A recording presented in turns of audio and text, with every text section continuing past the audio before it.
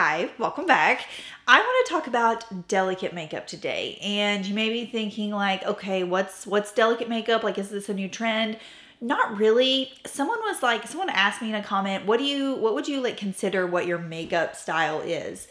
And just the word delicate kind of came to mind. And I just started thinking like, okay, well, what does that mean? And to me, like delicate application isn't necessarily like a no makeup look or a super natural look. But it's just so delicate and almost just like airy in the application to where I personally think, or the goal is that I achieve, is that it always just comes out looking very ethereal looking. So I thought I would run you through. This would also be very appropriate for a nice little spring makeup, a little refresh happening this season in your makeup bag. And a lot of these products are, ones that I frequently use and talk about. So speaking of that, the first thing I'm going to use is the InnBeauty Project Face Glaze. So this is something I 9 times out of 10 will apply if I'm going for that delicate kind of airy style makeup look. There's something about this that just gives this soft focused glow to the skin, but it's not overwhelming. And the reason that I'm using this today is because I love wearing this with just concealer. And so almost always, if I want to skip a step with my foundation, this is what I go in with. And it may be hard to tell on camera, but it just kind of gives like this diffused appearance to the skin. There's no pigment in this. It's not going to give you coverage. Something about it I just absolutely love when I want that like breath of fresh air style look. So the concealer I'm going to use today, we're skipping foundation. You could kind of do one of two things. You could either use a foundation that has like a nice breathable like medium coverage and skip out on concealer, or you could use a concealer that's like a little bit more medium to full, very skin-like. And a great suggestion that I love from the drugstore is the L'Oreal Age Perfect Radiant Concealer. This is so good. It reminds me a lot of my Dior Forever Skin Concealer. And then also another good option would be the NYX Bear With Me. I love wearing those concealers as a little bit more of a foundation base because they are so thin, they're easy to spread. And I'm just going to apply a small amount to under eye area, redness around my chin and mouth. And then I will take a little bit through my lower jawline. And I'm actually just going to use my fingers to blend this out because I think it looks gorgeous when it melts with like the warmth of your hands. I'm always stunned to not hear about this concealer formula enough. I don't know if it just kind of is like one of those hidden gems. I've featured it a lot in hidden gem style videos, especially on my TikTok.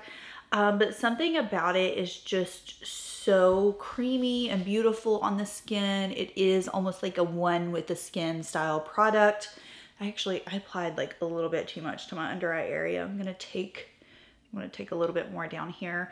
But yeah, it just blends so smoothly into the skin. And when I melt it in with the InnBeauty Project Face Glaze, it gives me that perfect delicate style makeup look that I love. Already you can see quite a bit of difference. I mean, I think it looks beautiful. It almost looks like I just had a facial done every time I wear this combo together, but the concealer gives a great amount of coverage. So if you do struggle with acne or redness or any type of marks that you want covered, I would say this concealer is a pretty good contender. It has at least a medium coverage.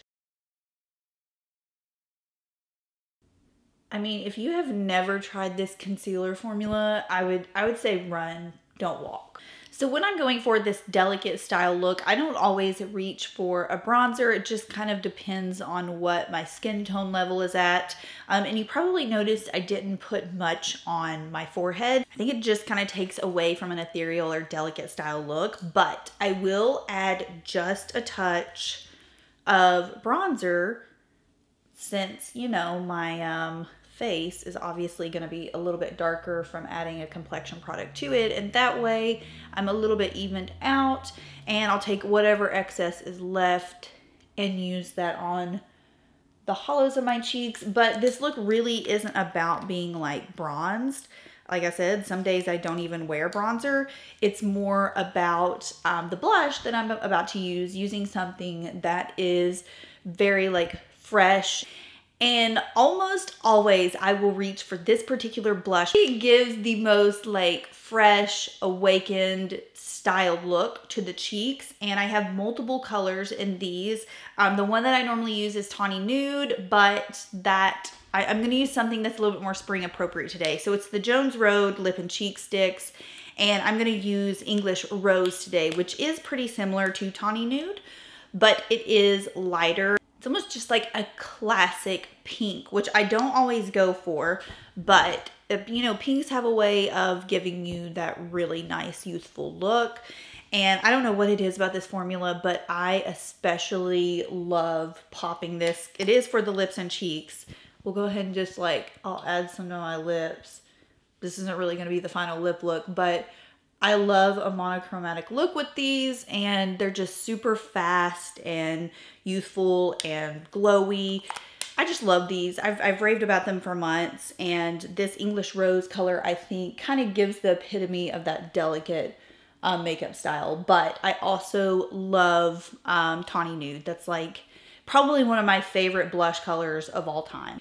And I do go a little bit heavier on the blush for this look. You guys know I'm normally not into, most of the time I'm into very light-handed application of the blush, but there's just something about it, like I said, especially with this color or my Tawny Nude, that gives me, I don't know, doesn't it look like I've just had a facial and there's just like a little glaze of like makeup over my skin? I don't know. That's how I feel, and that's why I wanted to like film this immediately, because I was like, I have not talked about these particular products and this application style, and it needs to be done. Okay, believe it or not, I am going to set this with a tinted powder or a powder foundation. This is the Estee Lauder Double Wear Powder, which, you know, is kind of out of character for me. Oftentimes I won't set my skin, especially if I'm just wearing the face glaze with the concealer. I never put powder on with that. But since I am doing a complete look, and the Jones Road product or cheap product is very glowy. I mean, you can see how ethereal, almost gave my skin a little bit of a glazed appearance. So I am gonna go in with a little bit of Double Wear powder. Now I keep a very light hand with this because it will get really mattifying if you get heavy handed with it. But this is a lovely powder. You can wear it by itself as well. Is it gonna give you this ethereal style look? No. But it does have a good longevity, and I think it looks beautiful on top of most makeup products. So I'm just keeping a super light hand and setting in place really just where mostly the concealer is. And I just realized I'm kind of toxic when it comes to eyebrow products. I find one that I fall in love with for like 1 to 2 years, and then I just don't like switch it up. And obviously for the past several months, it's been my GenSee brow gel, and I'm currently keeping it at my office because there's really no need for me to have anything else. I mean, this fills in my brows and gives me, you know, the look that I desire, the look that I need. And yeah, I've been seeing all of your comments, you know, about really wishing that GenSee had a lighter color in this brow product, and I've seen some responses from them saying that they're working on it.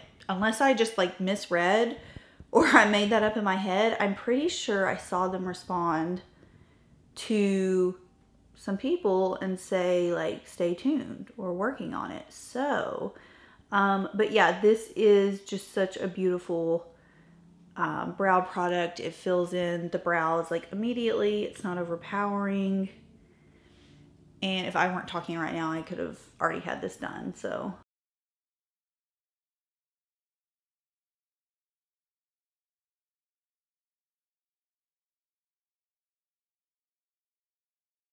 Okay, take a look at this eyeshadow palette I got in from Buxom the other day. I haven't seen anything new from Buxom, which it's just one of those brands where I feel like they don't have to come out with anything new. They have a hero product, their lip glosses, which, you know, do fine on their own. But occasionally they'll have, you know, some other makeup launches. And I received this On the Rocks collection. And this is an eye and cheek palette. And it's in the color, or the palette's just named Straight Up. So look at these colors in here. This is what I would describe as 100% like a delicate eye palette. And so I haven't used it yet, but it's something that when I saw this, I was like, yeah, this would fit really nicely into this style look. So this is what we're going to work from. But before I do that, I am going to apply a little bit of this About Face shadow stick. It is in the shade called Lotus Leaf. And now if you have, which most of you watching, if you've watched me for a long time, you probably have a shimmering beige shadow stick, whether that be from About Face or Laura Mercier or Bobbi Brown. If you have something that's just shimmery, and it doesn't even have to be beige, it could be like peachy or just correspond with your skin tone, that's what I would recommend doing. So I am going to use this just as almost like a prep or a prime, to add a little bit more of that like glossy ethereal look to the eyes. This by itself is very pretty. I used this in a video just the other day. Laura Mercier Sugar Frost would be a good option as well. You know, I mean, just any type of like creamy shimmering base. So I'm really excited to try this color right here. It is coming off as maybe like a little bit of a peach pink color mixed, but I'm going to start out with that. It seems like very, very creamy. And I'm just going to tap it over.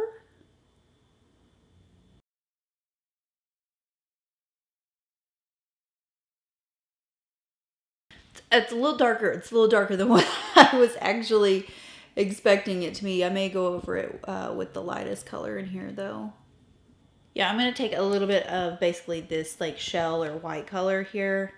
Kind of just tap over that. It's a little darker than what I was expecting.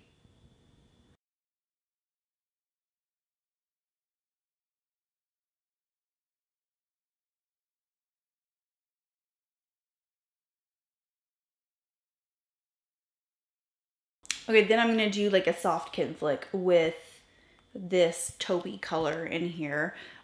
Really, this probably isn't even going to show up that much, but I just like to tap into the lash line.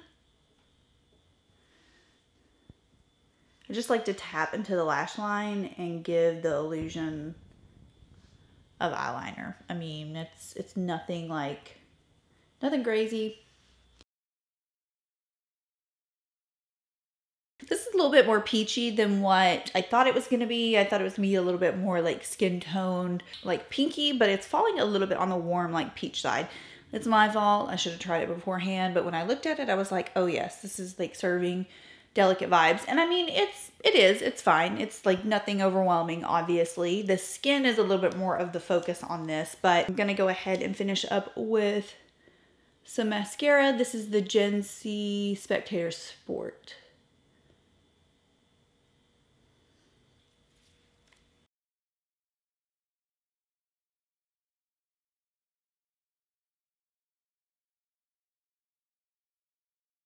I wish I had more of my lip liners here at the office. I haven't transferred those over yet, but I do have this new one from Buxom that I think will work perfectly fine.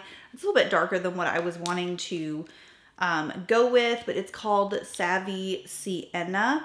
It actually applies a little bit lighter than what it looks. And then I'm going to top it. Okay, if you want the true delicate girl style look, you have to have a clear lip gloss.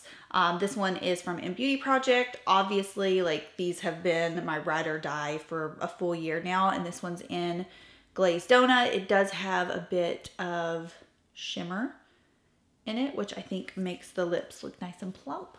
But a soft, like more petal pink, kind of like what I initially put on my lips is what I was wanting to go for. This is fine. It's gonna work fine.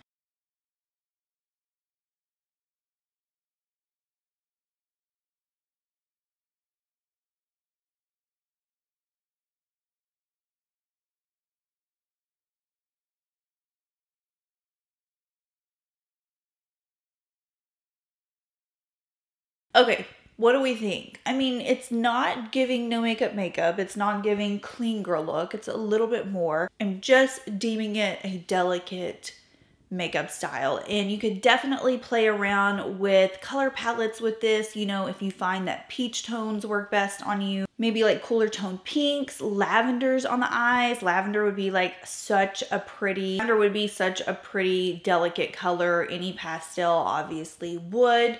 But this is just my rendition. These are products that I use on the reg, except for the eyeshadow palette. That was just something I wanted to try out. And I hope you enjoyed seeing this look. I hope you enjoyed seeing some things that I like to use to get this style look, and just the overall techniques that I use. So I hope you enjoyed, and I'll see y'all in my next video. Bye.